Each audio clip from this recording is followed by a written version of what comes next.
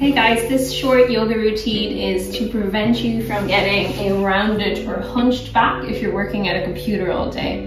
It'll take about 3 to 5 minutes, so if you're feeling tight around your upper back and neck after a day at the computer, then get down on the floor and do these 3 exercises. First one, have a lie on your tummy.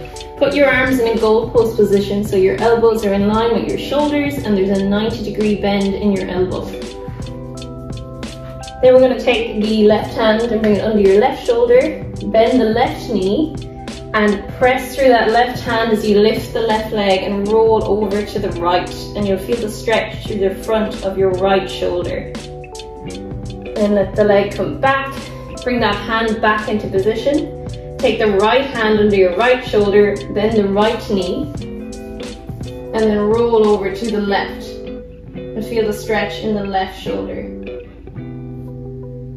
Bring it back to the center and repeat. We'll just do 3 rounds. Taking a nice deep breath in once you get into the stretch, and breathe out to let your body rest into the stretch.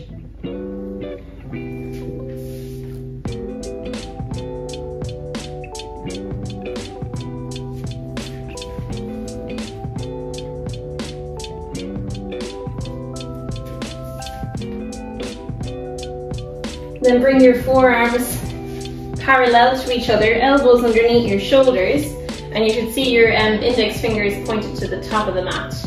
Just rest the hands and think about your breastbone lifting up to look straight ahead. Think about bringing the back of your head back towards the wall behind you.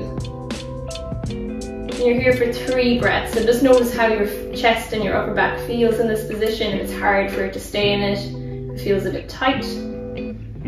As you breathe in, you'll feel a bit of a stretch, and as you breathe out, just let your body rest and relax into the ground.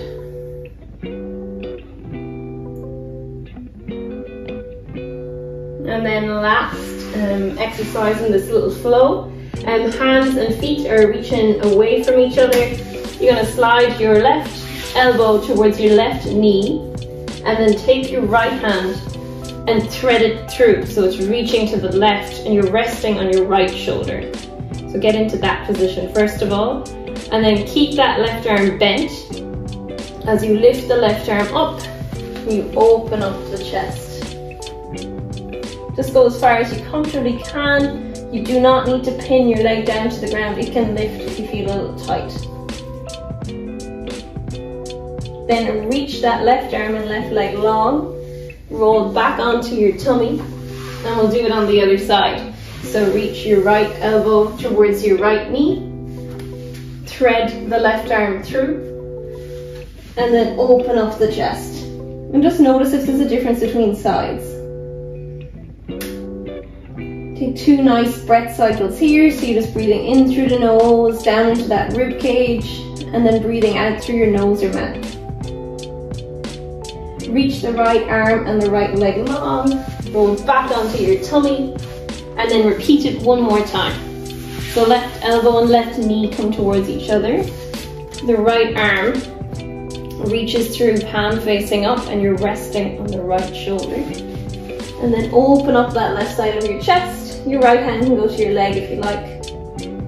You're not pinning it down, you can just add to the stretch by giving it a little bit of pressure at the end if that's comfortable. And then reach with the left arm, left leg, back onto the tummy, and let's go to the other side.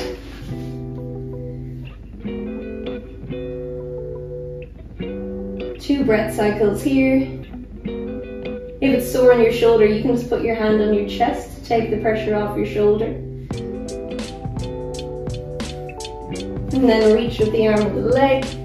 And we're just going to come back into that Sphinx pose 1 last time. So get the forearms parallel, elbows underneath your shoulders, and then lift the breastbone, lift your gaze. And you're here for just 3 breath cycles. Thinking about every time you breathe in, opening up nice and wide across the front of the collarbones and chest.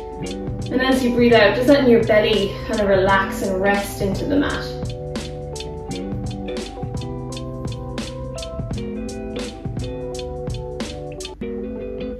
And you're all finished your short yoga practice. to prevent you getting a hunched back.